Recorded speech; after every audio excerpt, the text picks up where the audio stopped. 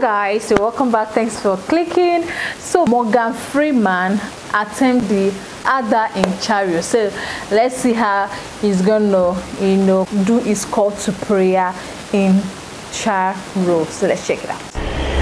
I've decided to return to Cairo to try and understand who God is to Muslims.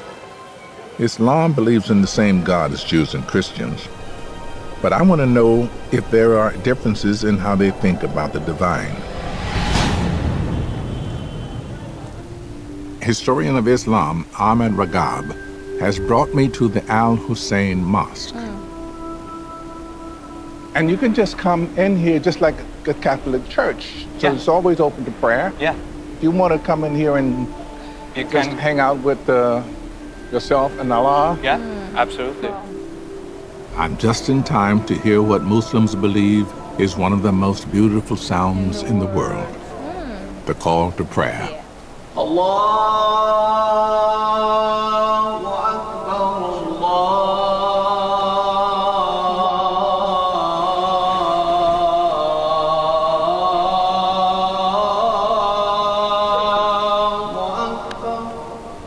For the faithful, the song of the muezzin is a manifestation of God himself.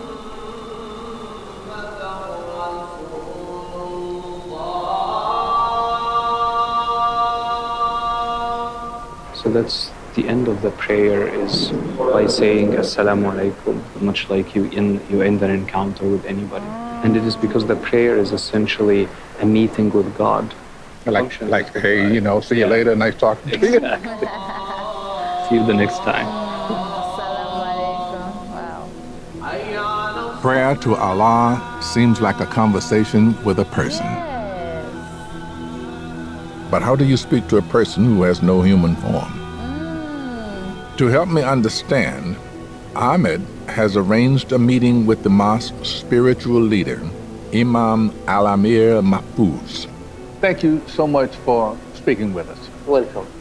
In the Christian religion, God is so manifested, but there is no such thing in Islam.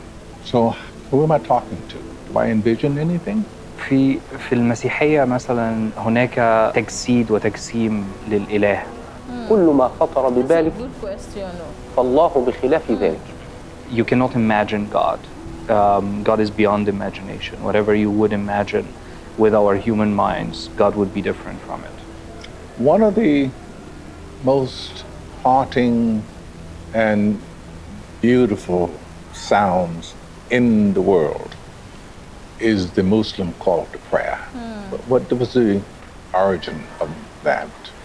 It is said that one of Muhammad's companions had a vision while he was asleep, where he heard this call for prayer, and then when he woke up, he went to Muhammad and told him about it, and he's made it into this ritual of using it to call for prayers every day, 5 times every day. Wow. The muezzin, how is he chosen?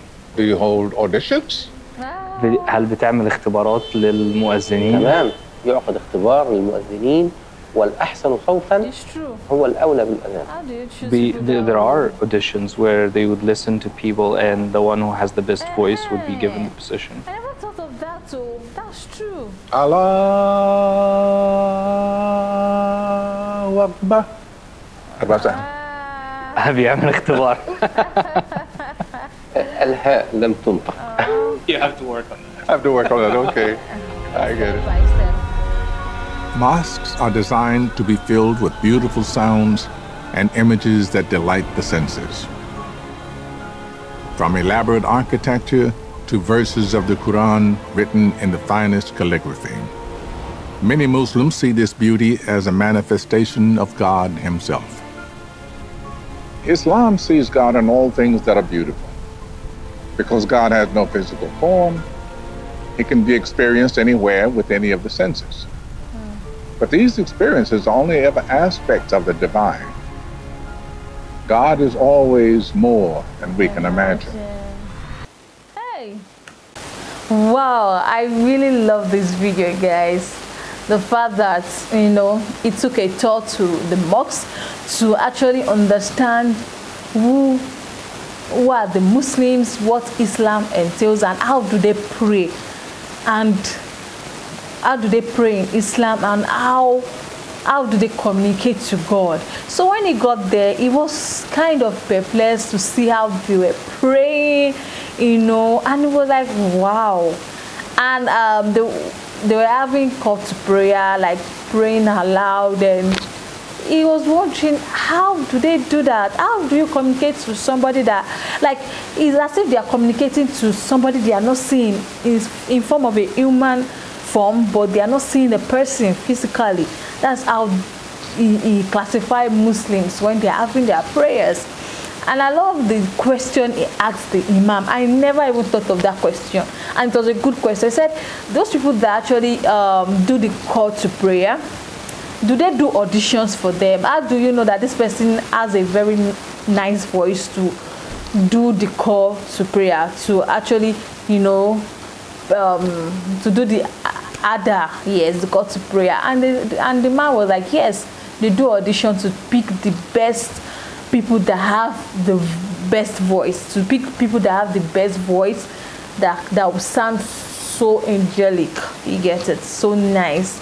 And wow, beautiful. He attempted it, but it's not easy. Those people that always do the call to prayer, man, that's really mind-blowing, because they do well. They do exceptionally well, because you're trying to